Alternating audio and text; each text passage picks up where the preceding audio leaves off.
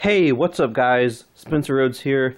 So there are 7 more episodes left in The Walking Dead Season 10. We're just a few days away from episode 10, and then there will be 11, 12, all the way to 16, and then there will be the 6-month whatever break. Then we'll get the Season 11 premiere.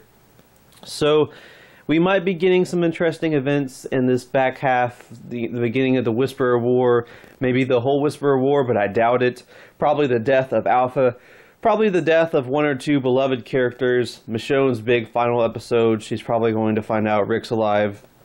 And maybe some crazy new stuff. The introduction of Princess. The introduction of the Commonwealth. And maybe some new things. So it's possible that 10B could be really good. I actually liked episode 9.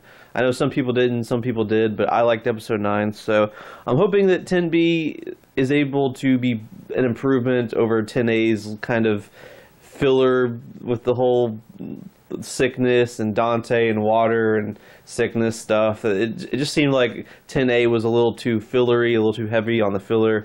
But 10B might be crazy. We might be getting some deaths, some crazy stuff happening.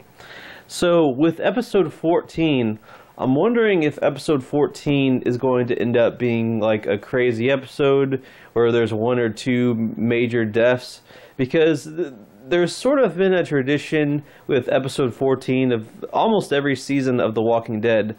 With season 4, episode 14, there was The Grove. That was the episode where Lizzie turns out to be crazy and she kills Mika and Carol has to kill her.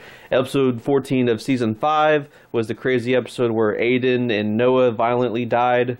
In episode 14 of season 6, that was the episode where Denise Cloyd gets shot through the eye. And then season 7, technically nothing big happens in episode 14, but episode 14 was supposed to be Bury Me Here, where Richard and Ben die. Richard accidentally gets Ben killed when he's trying to sacrifice himself to start the war, but Ben dies instead, and then Morgan later on kills Richard. That was supposed to be episode 14, but it got switched and it became episode 13. So that was meant to be episode 14, so that's 4 years straight.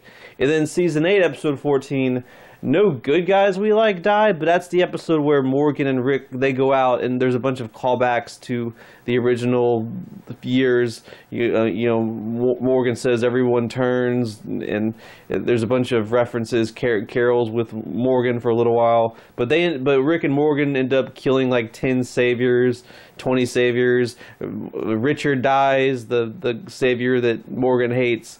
So that was episode 14 of season 8.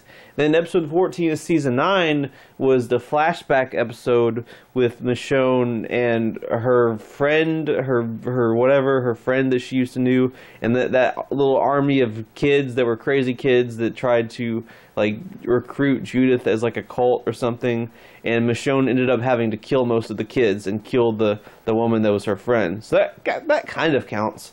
So for the most part, episode 14 tends to be a crazy episode.